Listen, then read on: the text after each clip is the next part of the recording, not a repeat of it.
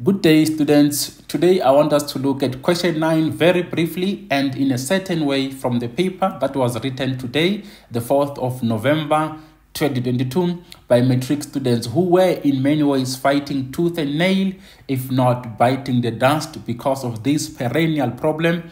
In my own view, this problem caused some kind of pandemonium in the exam room. Without sounding condescendingly modest, let's do it together. What are they saying?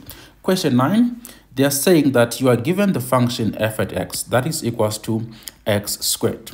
Determine the minimum distance between the point, get that? It's in the first quadrant, and that is 10 and 2. And at least the point on f. So let's try to really visualize this situation together.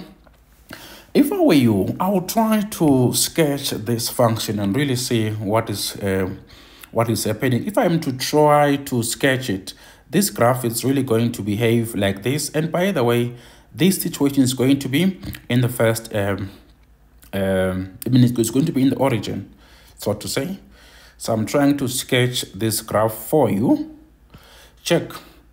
This is how the graph looks like.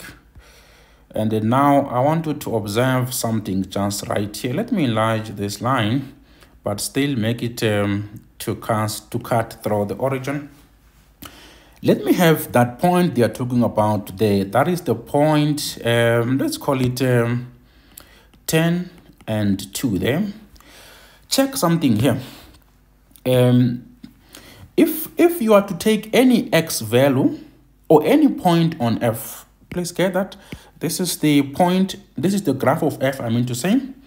If you are to take any x value, just right here, by the way, this is going to be at 10, and then here you are going to have at least a y value of 2. Check something just right here. If now I'm to take any point in this particular graph of f, think about it. When x is 1, y will be 2.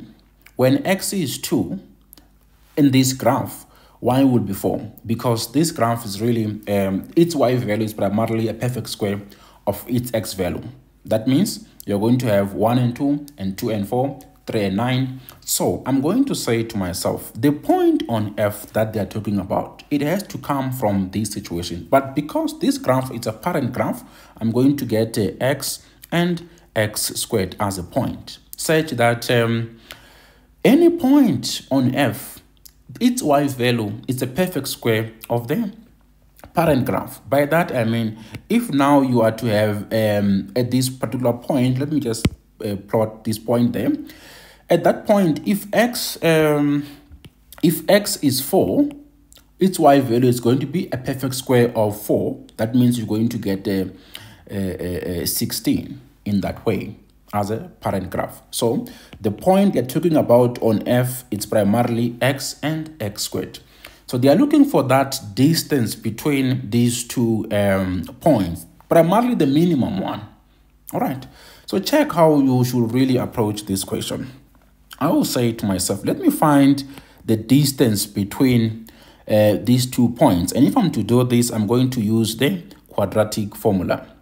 How do you do that? You say that this is going to be x minus a 10. You square that, and then plus x squared minus 2. You also square this situation. Please, guys, get that this situation is going to be true if and only if d squared is equals to x minus 10, and then all squared plus x squared minus a 2 all squared. This is going to be true if this situation is like this. All right, I hope that you know.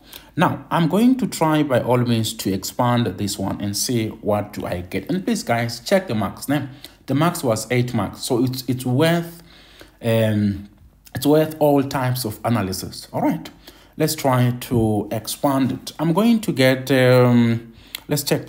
We're going to get x squared minus 20x, and then plus 100. Let me just put 100 properly. And then plus, if you try to expand this, this is going to be x to the power 4. And then minus, this situation is going to be what? It's going to be 4x squared and then a plus 4.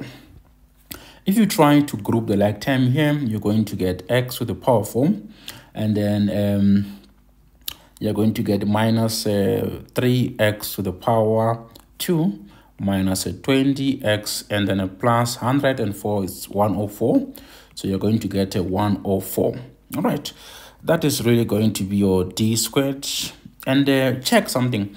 D squared, it's a function of x. So you can say that this is a d squared of x. So you want to find the minimum distance of this one. How do you then do that? You have to go back to your derivative that, say maybe now you have a function which behaves like this. You know, the minimum, we're talking about this point, all right? So you get that derivative. So, but for this graph, it's a 4 big graph because of that power of 4. So if you were to sketch it, you'll see that it's really going to behave like that. But the sketching of it is not important on the premise of the fact that they just want the minimum distance. So you're going to apply the calculus situation to say that the minimum distance will be d squared. You take the derivative of this function, all right? And that stuff must be equals to 0. That's where the minimum situation is going to occur. So if you do this, you're going to get 4x cubed, and then what? Minus 6x, and then that should be minus 20 is equals to 0. Think about it. If you want to really solve for x here, you can first somehow reduce this equation to say, let me divide by 2.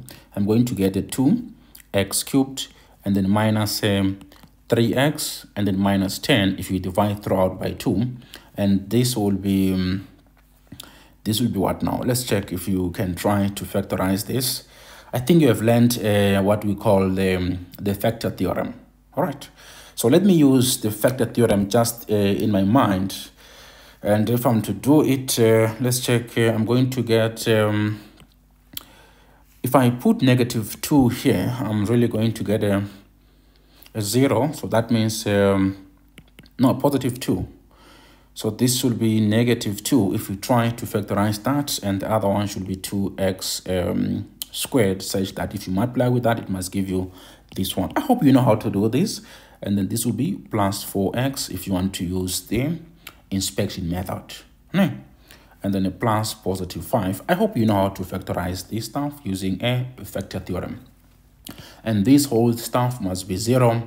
Therefore, x is going to be equals to 2, or 2x and then squared plus 4x plus 5 must be 0. But notice something, that the discriminant here is less than 0.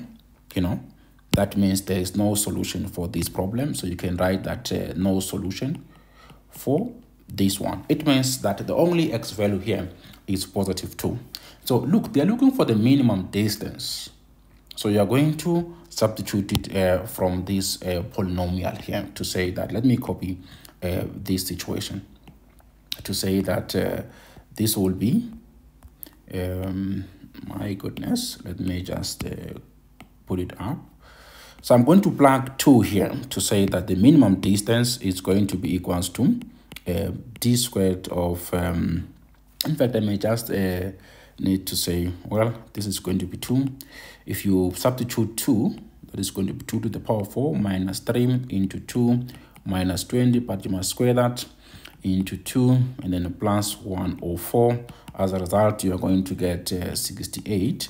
So therefore, you can say that the minimum distance is going to be equals to 68 units. This is how I'll go about this question, and thank you very much for watching. Don't forget to share and like, and also subscribe to my YouTube channel, and then I'll upload the full memo of the whole paper because I have received it. I will upload it by the end of tomorrow, the 5th of November 2022. Thank you very much.